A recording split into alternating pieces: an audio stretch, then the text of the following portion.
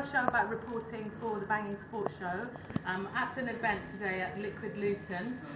It's Pure Force Promotions, supported by Storm Gym. I've got American fighter here, Eddie Walker. Okay, tell us, Eddie, you're a world champion.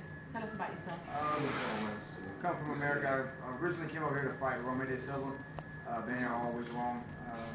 The night before weigh-ins, about 13 hours before weigh-ins, he called or he contacted the promoter and said he was backing out of the fight, which obviously made me extremely upset, considering I traveled all the way from America to fight him. Yeah. And they actually presented me with the Intercontinental title tonight as in default, which I really don't want to win the belt that way, but I will accept it because I do have to come back in July and I will defend the belt.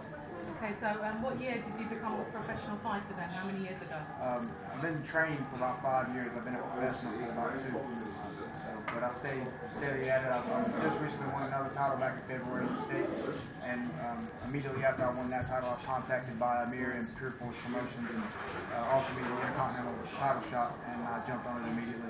Okay, so what's this belt here? It's the ISK Intercontinental title. Let's have a look. It's really heavy. Beautiful belt there. Kickboxing, ISKA, did you say, yeah? ISKA. Okay, so what other achievements have you got? What other titles have you got?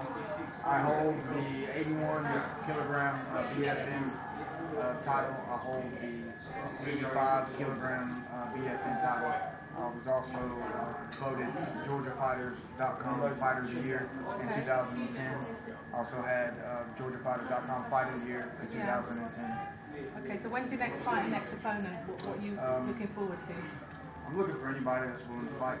I hate to train so hard, step up to the plate and ready to fight and the man back out. So right now I'm pretty upset and I'm ready to, for whoever's next to get in there. There's possible fights in May in New York, maybe fighting in Dubai at the end of June, and then coming back here in July. I see, okay.